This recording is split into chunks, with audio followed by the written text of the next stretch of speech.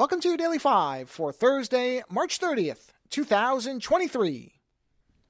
Some of you likely saw the story either this week or a week or two ago when the company Funko, who also recently laid off a number of the founders, or maybe not founders, but the core members of the Mondo poster collectible team, which many people, including myself, have loved their output over the years. Those people are now laid off. And also as part of that restructuring, or whatever companies are calling it now, they also said that they were going to be landfilling, shredding and destroying, or just dumping, nearly $30 million worth of Funko Pop collectibles, which I'm sure most people know what they are. If you've never necessarily heard the name, you've probably seen some of them around. These little plastic figures that are generally all pretty similar in how they appear, but are pop culture things. So we actually have a few of them here. I've never been a huge fan of them in general, but there have been these ones here and there that I thought were kind of neat. The ones that had sort of a different look and weren't just essentially the same ones over and over printed with the same thing. And I've gotten them as gifts and that type of thing. So we probably, have less than, we have 7 or 8 of them maybe. And so when this was announced, a lot of people rightly criticized it as a tremendous waste. And now video has surfaced, which I've linked to as part of the show notes for this episode, showing these things being dumped after, in some cases, being shredded. I think they did say some of them would be recycled. So some degree of them, I don't know why some would be recycled and others wouldn't, except that, as some people have pointed out, there may have been contractual obligations where they were not allowed to do anything but destroy them. Now, I don't actually know all the particulars. Obviously, nobody outside of Funko probably does, and they're not going to be forthcoming with it. But let's assume that either they chose not to or were forced not to recycle or give these away.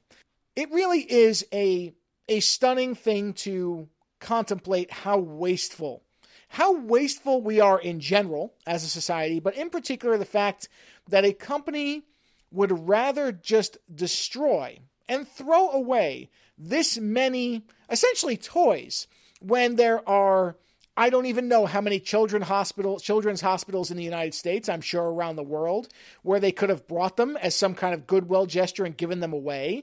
And if in fact they were contractually forced to, that same thing can apply to the company that forced them to. Why not say, look, there are kids suffering from leukemia or childhood cancer or there are kids refugee camps, children that are displaced from war or famine or whatever else. It's not much, but we could give them something. Why just throw these things away?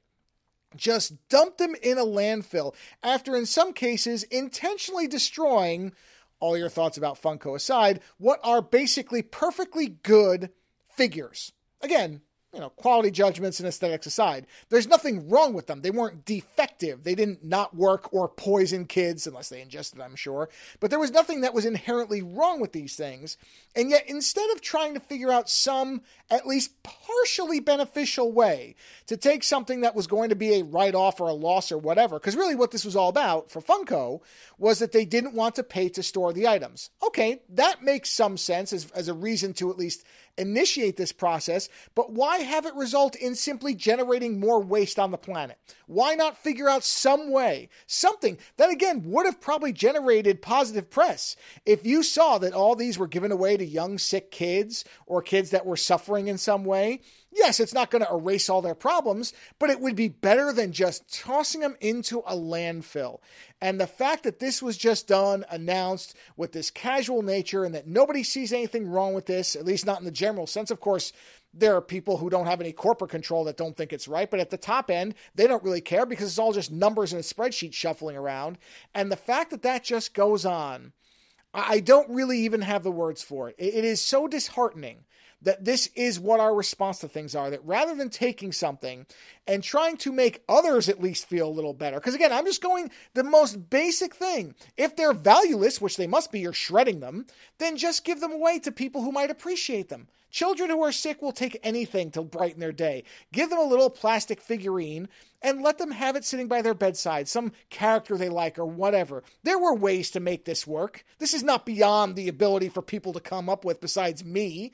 And yet, here's where we are. No, video of dump trucks just emptying boxes of these figures that, again, aesthetics aside, nothing wrong with, into a landfill. So great job by these companies taking things that are perfectly good and just tossing them and trashing them for no actual good reason. Later.